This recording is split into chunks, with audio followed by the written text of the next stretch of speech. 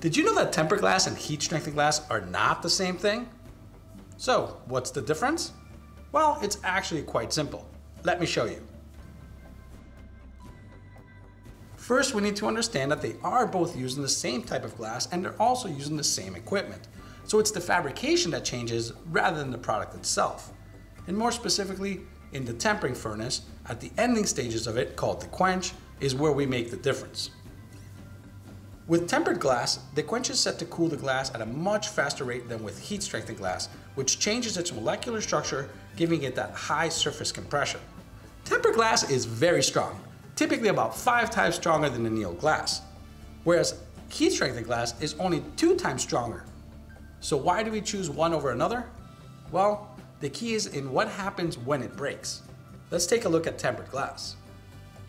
This is what most of you have seen in a video or two, maybe in a movie. It explodes into thousands of small fragments that you'll be cleaning up for months.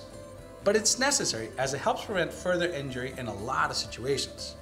Let's take a shower door for example. If it does break when you fall, you wouldn't be falling onto large sharp pieces of glass. Rather, just a bunch of little ones that will probably just scratch your skin. Heat strengthened glass, on the other hand, breaks a lot like annealed glass. But it's done like that by design. It's still strong, but if it does break, it's designed to stay in place. Think of a window in a building. Since the glass only cracks, it stays in the frame and we don't get that shower of glass falling multiple stories that can be dangerous for anybody walking by. So that's the main difference, and it all comes down to the specific application and safety requirements. Sure, one is stronger, but depending on the project, they each have their pros and cons. To learn more about glass, don't forget to hit the like and subscribe button at the bottom. Thanks again for watching, and I'll see you in the next one.